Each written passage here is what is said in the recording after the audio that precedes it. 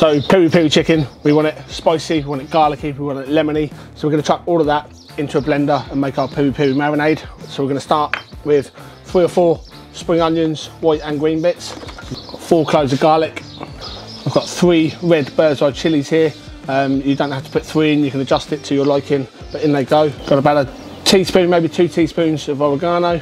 Got a tablespoon of paprika. About a teaspoon, teaspoon and a half of salt. About half a teaspoon, maybe a teaspoon of black pepper. We've got the zest of 1 lemon. We've got a couple of tablespoons of white vinegar. We've got the juice of 3 lemons. So we're just going to juice these in. You want 2 or 3 tablespoons of hot sauce. You can use sriracha, you can use cayenne, any hot sauce, one of your favourite hot sauces. So go ahead and just chuck a couple of tablespoons of that in. And lastly, you want around 100 ml of olive oil and blend. And this is the consistency we're going for. You see, it's not gone to a fine paste. We've got a few little chunky bits. That's perfect. So now let's show you how we prepare the chicken. Now, why do we spatchcock the chicken? Because the chicken is quite, it's not a very uniform shape. And if you're gonna put this on your barbecue, on your grill, normally takes probably about an hour and a half maybe, and you'll find that some parts cook quicker than others. Now when we spatchcock, we kind of flatten the bird out, we make it a kind of more even shape, a more rounded shape. It's going to result in a more even cook, and it's going to cook quicker. So I'm going to show you how we spatchcock the chicken ready for the grill.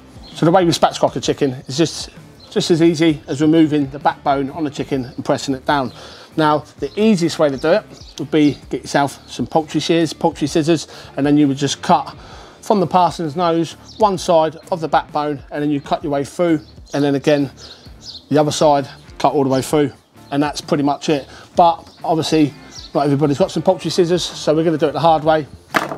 We're gonna do it with one of these. So, we're gonna take one big sharp knife, we're gonna locate the backbone, which is normally either side of the parson's nose, and what we're gonna do is just cut down the backbone, just through and to the other end, and that really is that simple. And then again, the other side, make sure you've got a nice big heavy sharp knife and just crunch through the other side, being careful until you come through the other side. Now this, the backbone, don't throw it away. We're going to use this to make chicken stock. You can't beat making your own chicken stock. So this will go for stock. We'll probably roast it, cook it at the same time as we cook the chicken, and then we'll use the leftover carcass and this to make stock. So set that aside, and you'll see that we've removed the backbone, and now all we do is just flip the bird over, like so, and you can hear the crack. We're just gonna push down, flatten that out,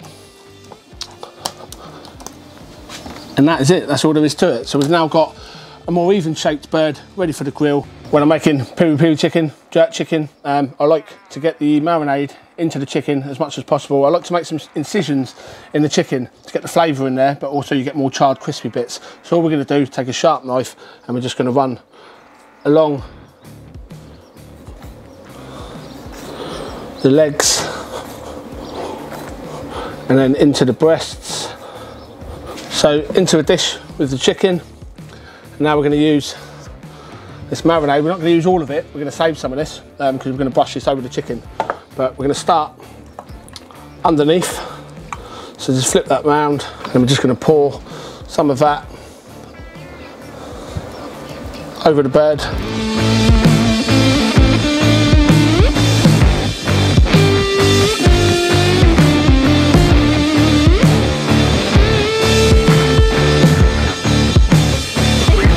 Now you can leave this overnight, or you can cook it straight away. I'm going to cook this straight away.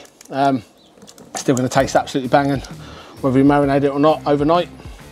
So there's your bird, ready for the grill.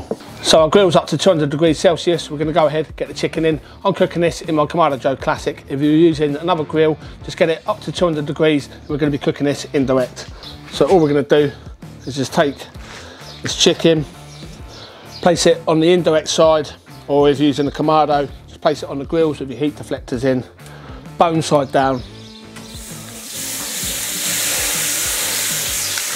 And that is it. We're going to pop the lid down and leave it for half an hour before we start applying layers and layers of the marinade.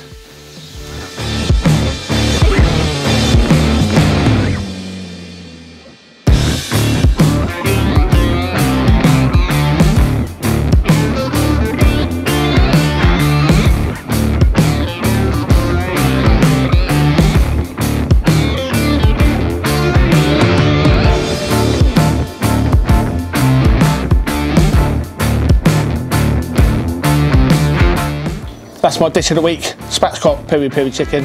Let's take a look, see how we've done. So you'll notice, lovely char on there. The leg just comes apart, just like that. You can see, nice and juicy, lovely charred skin. Perfect. So let's slice in, take a look, see how we've done in the breast. Remember, we've cooked this to 70 degrees Celsius. We've let it rest. It's come up to temperature to 73. We're carving there. We'll just take a look at how juicy that chicken is. Absolutely perfect.